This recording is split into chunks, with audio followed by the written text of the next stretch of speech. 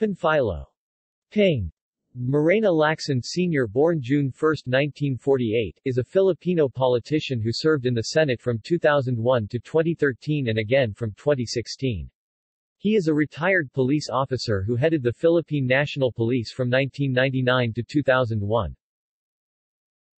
In December 2013, Lacson was appointed by Philippines President Benigno Aquino III as Presidential Assistant for Rehabilitation and Recovery, to lead the management and rehabilitation efforts of the central provinces in the Philippines affected by Typhoon Haiyan.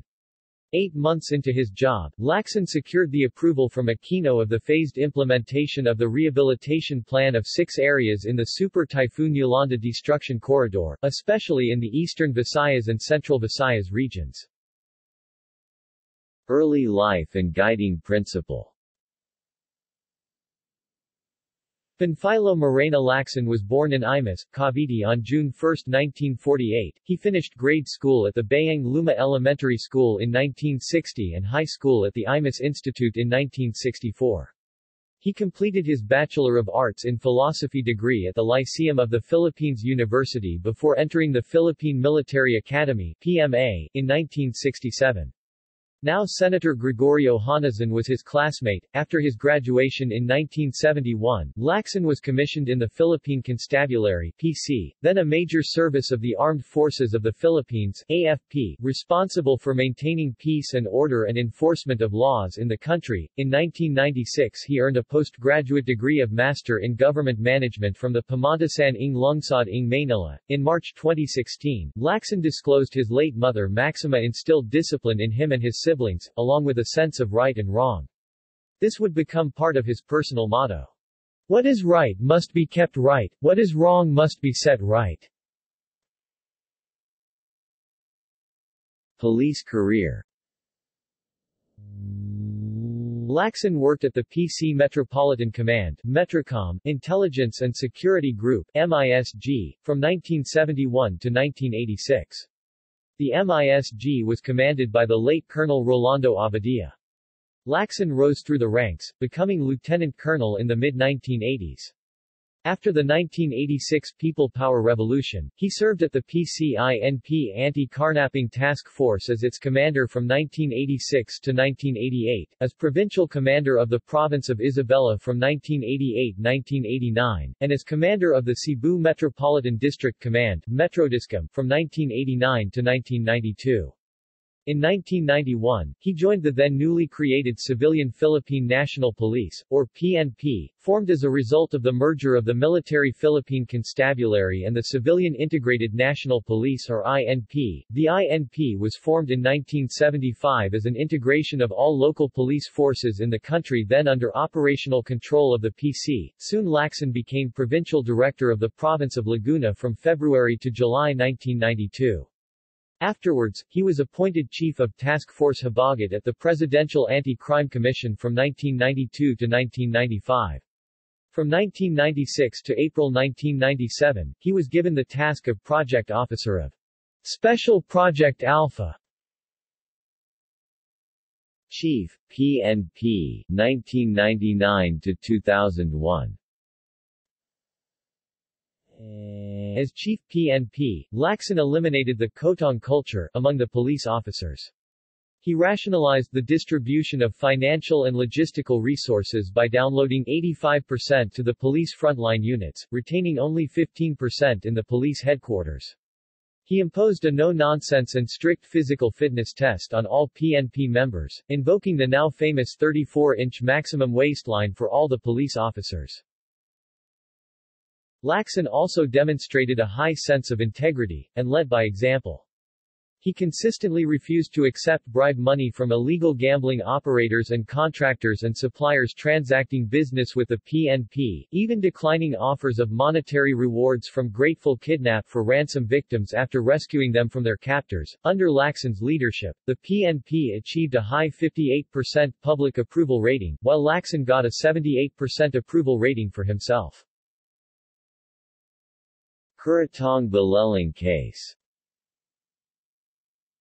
In 1995, the Presidential Anti-Crime Commission (PACC) was linked to the killing of 11 members of Kuratong Baleling in Quezon City. In 2003, the High Tribunal ordered the Quezon City Regional Trial Court to try the case against Lacson and 33 other police officials. The trial court however dismissed the criminal case, finding absence of probable cause.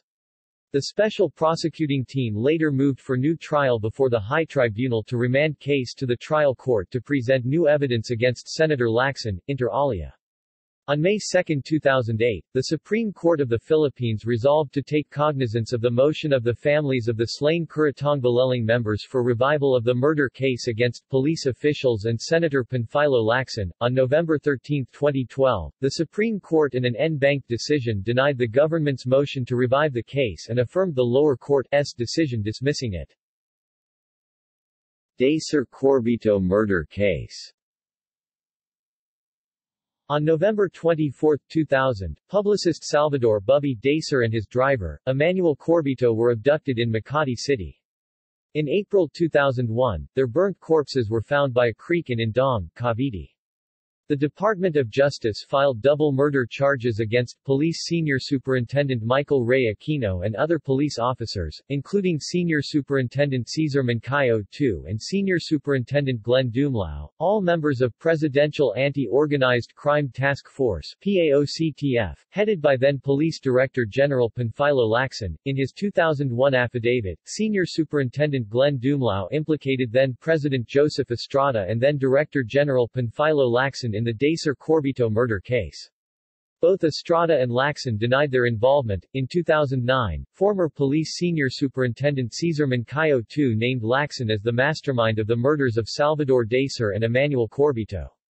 The allegations were made in an affidavit that Mancayo signed on February 14, 2009. Mancayo was allegedly present when Lacson gave the hit order to then Police Senior Superintendent Michael Ray Aquino sometime in October 2000. Lacson denied these allegations, stating that the Office of the President had pressured Mancayo to sign the affidavit. On January 5, 2010, Lacson left the Philippines on a Cathay Pacific flight to Hong Kong, shortly before charges against him were filed in court. He became a fugitive for the next 15 months. He had been spotted in Hong Kong and Rome but was never apprehended. On February 5, 2010, Branch 18 of the Regional Trial Court in Manila issued an arrest warrant against him. On February 11, 2010, Interpol issued a red notice for Lacson. On February 3, 2011, the Court of Appeals withdrew the murder charges against the senator. Its decision cited Mancayo as not a credible and trustworthy witness. Mancayo has since turned fugitive after escaping from the custody of the National Bureau of Investigation on May 2013. Lacson returned to the country on March 26, 2011, a month after the Supreme Court affirmed the Court of Appeals ruling on the case. In a 2015 interview with the media, Mancayo, still a fugitive, apologized to Lacson and Estrada for linking them in the Dacer Corbito murders, admitting that he had no personal knowledge on the supposed involvement of the two. He also claimed that he was forced by the Arroyo administration to implicate their names. Political career. Estrada Cabinet. Lacson was appointed by then-President Joseph Estrada to head the Presidential Anti-Organized Crime Task Force (PAOCTF) and to serve as Philippine National Police Chief. Lacson's notable accomplishments were the reduction of corrupt policemen, Kotong cops, and various organized crime syndicates engaged in kidnapping, drug trafficking, and other nefarious activities. From April 30 to May 1, 2001, together with Juan Ponce Enrile, Gregorio Hanazan, Miriam Defensor Santiago and Tito Sotto, he led the EDSA-3 protests in support of Joseph Estrada. On May 1, 2001, the protesters stormed Malacañang Palace. First Senate terms, anti-pork advocacy 2001 to 2013. Lacson ran for senator in the 2001 elections under the Laban ng Demokratikong Pilipino (LDP), which was affiliated with Estrada's Puwersa ng Masa coalition. He won a seat in the Senate, finishing in 10th place. In late 2006, Lacson said he may run as mayor of the city of Manila in the 2007 midterm elections. However, he rescinded that decision and instead ran for re-election for a second Senate term under the Genuine Opposition Coalition. He won re-election in the 2007 senatorial elections, ranking third. During this time, Lacson proved himself unique by foregoing his Priority Development Assistance Fund or pork barrel. On March 11, 2003, he delivered a privilege speech entitled Living Without Pork, exposing the evils and temptations presented by the pork barrel system, and called for its total abolition. During deliberations on the national budget, he would make sure his PDAF allocation reverted to the national treasury, in the process saving the government some PHP 2.4 billion during his first 12 years in the Senate. In the Senate, Lacson primarily authored the following: Republic Act No. 9160, as amended by Republic Act 9194, otherwise known as the Anti-Money Laundering Act, Republic Act No. 9163, the National Service Training Program NSTP, Act of 2001, Republic Act No. 9166, an act increasing the base pay of the members of the AFP, Republic Act No. 9208, the Anti-Trafficking in Persons Act of 2003, Republic Act No. 9416, Anti-Cheating Act of 2007, Republic Act No. 9484, the Philippine Dental Act of 2007, Republic Act No. 9485, Anti-Red Tape Act of 2007. He was also one of the co-authors of the following laws: Republic Act No. 9165, otherwise known as the Dangerous Drugs Act of 2002, Republic Act No. 9189, otherwise known as the Absentee Voting Act, Republic Act No. 9287, otherwise known as the Anti-Jutang and Illegal Numbers Game, Republic Act No. 9406, an act reorganizing the Public Attorney's Office. Lacson filed 41 bills that aimed to improve public service, enhance reproductive health, promote investments, bolster the country's defense capabilities. Lacson was one of the main authors of two milestone legislative measures of the Aquino administration, one of which was the Reproductive Health Act. The measure seeks to promote responsible parenthood and to protect the health of the mother and child by giving them access to reproductive health services. President Benigno Aquino III certified the bill as urgent, allowing Congress to pass it quickly. President Aquino signed it into law as Republic Act 10354 in December 2012. Another milestone legislative measure where Lacson was a main author was the Sin Tax Reform Act, which imposes higher taxes on tobacco and alcohol products to deter the public from buying such products. Those who insist on buying such products will have to pay higher taxes, whose proceeds will go to the government's Universal Health Program.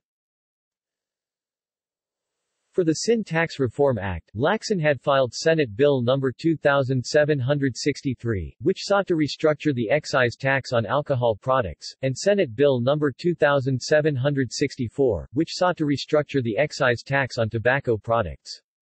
President Aquino signed the bill into law as Republic Act 10351. Lacson authored Senate Bill No. 2783, which strengthened further the Anti-Money Laundering Act of 2001. His work is now part of Republic Act No. 10167, which was approved and signed into law on June 18, 2012. Lacson also authored a key amendment to the Armed Forces of the Philippines Modernization Act, which aims to provide more funds to the military for its much-needed capability buildup.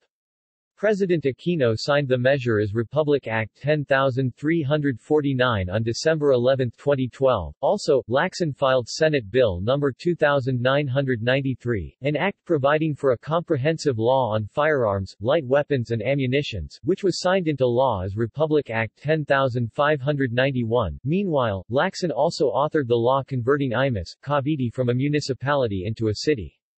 The measure became Republic Act No. 10161 on May 8, 2012. Lacson also filed Senate Bill No. 2945, which reapportioned the province of Cotabato into 3 legislative districts.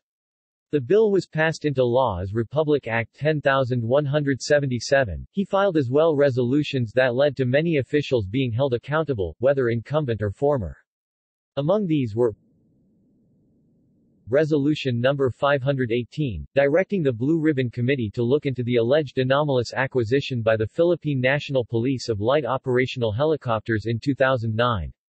The resolution triggered an investigation that led to the filing of criminal charges against the officials and personalities linked to the questionable purchase. Some of them were dismissed from the service. Resolution No. 519, directing the Senate Blue Ribbon Committee to look into corruption by the previous board of the Philippine Charity Sweepstakes Office. Many of the officials linked to the irregularity, including former President Gloria Arroyo, have been charged before the graft court.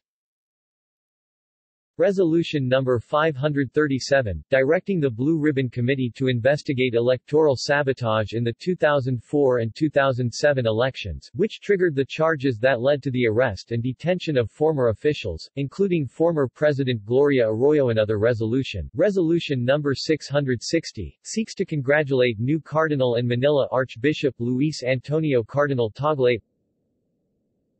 Lacson also filed resolutions commending members of the police and military for safeguarding Filipinos, including Resolution No. 542, resolution honoring the outstanding Philippine soldiers (TOPS) of 2011. Resolution No. 562, resolution commending the country's outstanding policemen in service (COPS) of 2011 as fiscalizer in the Senate. Lacson initiated the investigation of the following: IMPSA Investigation 2002, Jose Pital Investigation 2003, Juteng Investigation 2005, Textbook Scam Investigation 2006-2007, Flight of Filipino nurses recruited by Sentosa Recruitment Agency 2007, Alleged bribery in the failed impeachment bid against President Arroyo 2007. Overpricing in the decorative lampposts used in the ASEAN Summit in Cebu City 2007. Irregularities in the multi-billion peso Kadancor swine program 2008. Plan by the Social Security system to channel workers' pension funds into a government economic stimulus program 2009. Alleged irregularities in the purchase of video equipment for the Senate's Public Relations and Information Bureau 2009. Presidential bid 2004. Lacson ran for president in the 2004 general election against the incumbent president, Gloria Macapagal Arroyo. His candidacy stirred disagreements with its party president, Senator Edgardo Angara. The COMELEC decided to follow what was done in the Quirino Avellino case, splitting the certificates of votes into half. Angara appealed the case before the Supreme Court and reversed the COMELEC decision. Lacson resigned from the Laban ng Demokratikong Pilipino (LDP) upon hearing the news. After resigning from the LDP, Lacson continued campaigning as an independent candidate in the elections. He finished third with 10.88% of the vote, ahead of former Senator Raul Rocco and Bro. Eddie Villanueva. Aquino Cabinet. In the aftermath of Super Typhoon Yolanda, that caused widespread destruction, substantial damage and death in several areas in the country, particularly in the Visayas, President Aquino appointed Lacson as Presidential Assistant for Rehabilitation and Recovery (PAR), with the mandate of unifying the efforts of government and other agencies involved in the rehabilitation and recovery efforts. As overall manager and coordinator of rehabilitation, recovery, and reconstruction efforts of government, his office crafted the Yolanda Comprehensive Rehabilitation and Recovery Plan (CRRP), with a PHP 167 billion proposed funding, which provides for an overall strategic vision and integrated short-term, medium-term and long-term programs in the Yolanda-affected areas. Lacson's efforts in the Yolanda rehabilitation lead to the institutionalization of certain mechanisms on rehabilitation of calamity-affected communities. In December 2014, Lacson tendered his irrevocable resignation as PAR, which took effect in February 2015. He recommended the transition of his office's accomplishments and best practices to a permanent government agency. Lacson also viewed the scheduled sunset review of Republic Act 10121, otherwise known as Philippine Disaster Risk Reduction and Management Act of 2010, as an opportune time to propose possible remedial measures that will help improve the effectiveness of the law, especially on the aspect of disaster rehabilitation and recovery. Lacson, in an essay published in the Manila Times on the 5th anniversary of the disaster, described Heian as one chapter in his public service career he will never forget. Extremely difficult, many times frustrating, yet satisfying only because I worked with very competent staff and consultants who didn't mind the limitations imposed by our own government in all aspects. He pointed out that while his mandate as PAR was to develop a rehabilitation plan, he had no authority to implement or manage funds. Return to the Senate 2016-present. Lacson originally planned to run for president in the 2016 election. However, due to low ratings in most pre-election presidential surveys, he decided to run for a Senate seat as an independent candidate in the 2016 Philippine general election. He was a guest candidate in the senatorial slates of presidential candidates Jejomar Binay Una and Mar Roxas LP. He was initially listed in Senator Grace Poe's senatorial lineup, but he was eventually replaced by Adu Manzano. He was also listed in Rodrigo Duterte's PDP Laban senatorial slate. However, in February 15, 2016, the Duterte-Cayetano tandem dropped their entire senatorial lineup. Lacson, who endorsed former Interior Secretary Mar Roxas' presidential campaign, garnered around 17 million votes in the 2016 elections, earning his way to a Senate seat by ranking fourth in terms of total votes. In the 17th Congress, Lacson filed Senate Bill 40, the Budget Reform for Village Empowerment Act of 2016. The bill seeks to give local government units an active role in nation building by providing them with much-needed funding for their development projects. With the proposed measure, Lacson envisions ending the culture of mendicancy and political patronage, while helping realize the elusive inclusive growth that we all aspire for as a nation. Lacson filed Senate Bill 41, the National Reference Act of 2016, which seeks to establish a national ID system that can help government law enforcers deter criminality and terrorism by facilitating the processes of apprehension and prosecution. The proposed system also seeks to address the problems of constant delays and inconveniences in availing of basic public services and social security benefits due to inefficient and unreliable means of identifying the beneficiaries. Lacson also filed Senate Bill 42, penalizing a wide range of heinous crimes ranging from drug-related offenses to treason, terrorism and human trafficking. Meanwhile, Lacson filed Senate Bill 48, which seeks to amend Republic Act 4200 to update the list of crimes where wiretapping may be deemed lawful under certain circumstances. The measure may give law enforcers more teeth against dangerous crimes like drugs, money laundering and coups. On October 19, 2016, Lacson sponsored Senate Bill 1210, the proposed expanded Anti-Wiretapping Act of 2016. Other bills filed by Lacson to curb criminality and corruption include Senate Bill 252, which requires the registration of Prepaid Subscriber Identity Module (SIM) card registration to prevent scams and crimes involving identity theft. Senate Bill 253, which imposes heavier penalties on those giving false testimonies, to protect innocent people from being wrongly jailed or having their reputation suffer. Senate Bill 258, which offers substantial rewards and better protection to witnesses in exchange for coming out and testifying against government officials or employees involved in corruption. Senate Bill 1025, which strips drug pushers, manufacturers, cultivators, importers and financiers of their rights under the Bank Secrecy Act, so they can no longer hide their ill-gotten money in banks. Also, Lacson filed bills to ensure professionalism among law enforcers, including Senate Bills 255 and 266, which provide added benefits to barangay tanids and captains, the unheralded heroes who risk their lives to keep neighborhoods safe. Senate Bill 260, which provides for special financial assistance for families or beneficiaries of police and military personnel, jail officers and firefighters killed or incapacitated in the line of duty. Senate Bill 971, which provides guidelines on the selection of provincial commanders and city and town chiefs of police. Senate Bill 1052, which seeks to restore subpoena powers to the PNP's CIDG.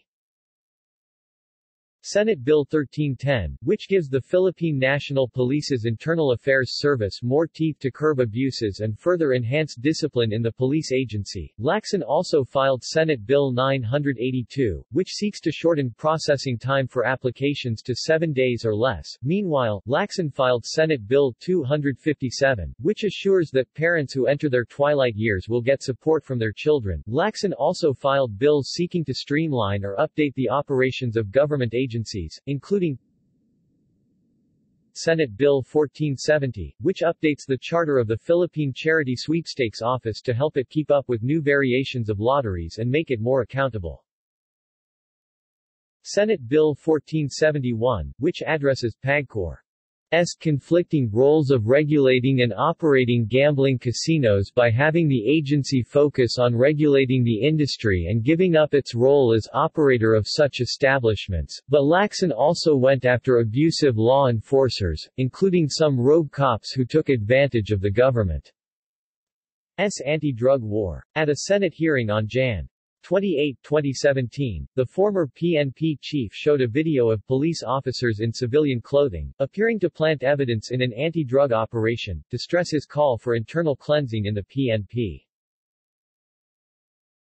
From P8.3 billion pork to free SUC tuition. In late 2016, the Senate realigned P8.3 billion in the proposed 2017 national budget to cover tuition of students in state colleges and universities, after Lacson discovered and moved to take out the pork-like insertions made by the House of Representatives. Lacson noted House members were allowed to identify P80 million worth of projects before the submission of the 2017 National Expenditure Program to Congress for deliberations, precisely the pork barrel system already declared unconstitutional by the Supreme Court. Tariff payoffs system at the Bureau of Customs. On August 23, 2017, Lacson delivered a privileged speech at the Senate, where he narrated details of corruption at the Bureau of Customs. This led to Fayeldon being cited in contempt by the Senate Blue Ribbon Committee after he refused to testify in the probe on illegal drugs. On September 28, Lacson filed charges against Fayeldon and several others before the Office of the Ombudsman over rice smuggling in March 2017. Free irrigation legislation for farmers, Republic Act 10969. Shortly after assuming his Senate post in 2016, Lacson filed a bill providing free irrigation for farmers. The bill was consolidated in Senate Bill 1465, which along with House Bill 5670 were the basis for Republic Act 10969, the Free Irrigation Service Act, which President Rodrigo Duterte signed into law on February 2, 2018. Anti-hazing legislation, Republic Act 11053. Lacson chaired a Senate committee investigation into the fatal hazing of law student Horacio Atio Castillo III in September 2017. The probe found indications of a cover-up attempt via Facebook chat by Aegis JVRI's fraternity, the organization Castillo sought to join. The probe resulted in Senate Bill 1662, which updated the existing Anti-Hazing Act of 1995 by imposing heavier penalties on hazing. The bill passed third and final reading in the Senate on February 12, 2018. It also passed the Bicameral Conference Committee on February 28, 2018. The bill finally became a law after President Rodrigo Duterte signed it on June 29, 2018. Under the new law, the definition of hazing was expanded to include physical or psychological suffering, harm or injury inflicted on a recruit, member, neophyte, or applicant as a prerequisite for admission or for continued membership in an organization. Banned under the law are all forms of hazing, not only in fraternities, sororities or organizations in schools, but also those in communities and even businesses and uniformed service learning institutions. The law also requires schools to be more active and proactive in regulating school-based initiation rights, with schools required to exercise reasonable supervision and take proactive steps to protect students from danger of participating in activities that will involve hazing. Penalties include imprisonment of up to 40 years and fines of up to 3 million Philippine pesos. Anti-crime legislation, Republic Acts 10,927, 10,973, and 11,059. Lacson filed several anti-crime bills that were passed into law, including Senate Bill 45, which amends the Anti-Money Laundering Act to include casinos as covered persons. It was signed into law as Republic Act 10,927, Senate Bill 1052, which restores subpoena powers to the PNP-CIDG, was signed into law as Republic Act 10,973, Senate Bill 1638 was incorporated into Senate Bill 1762, which is now part of Republic Act 11,059. The new law establishes a retirement and benefits system for the Office of the Ombudsman. Lacson also sponsored Senate Bill 1898, which transfers the training of police recruits to the PNP. National ID legislation, Republic Act 11,055. Lacson sponsored the bill seeking to establish a national ID system in the Philippines. In his sponsorship speech, Lacson said the national ID system seeks to harmonize, integrate and interconnect the countless and redundant government-issued ID cards. The proposed measure, Senate Bill 1738, was approved in the Senate with a vote of 17-2 on March 19, 2018. On August 6, 2018, President Rodrigo Duterte signed the national ID measure into law as Republic Act 11,055. Lacson, the principal sponsor of the measure and a perennial author since 2001, expressed thanks to Duterte, as it was under his term that the national ID system saw the light of day. Anti-terrorism legislation, Senate Bill 1956. On August 29, 2018, Lacson filed Senate Bill 1956, the Anti-Terrorism Act of 2018, to update and enhance the Human Security Act of 2007. Lacson said gaps in the law prevented authorities from implementing it properly. The bill penalizes foreign terrorists, and adds 3 predicate crimes including the Anti-Trafficking in Persons Act of 2003, Comprehensive Dangerous Drugs Act of 2002, and Cybercrime Prevention Act of 2012. It also contains safeguards against possible abuses. References. External links. Ping Lacson official site. Ping Lacson Facebook page. Ping Lacson Senate Twitter account. Ping Lacson Senate Instagram account. Ping Lacson Senate YouTube account. Ping Lacson Senate Google Plus account. Senate of the Philippines, Senator Panfilo M. Lacson.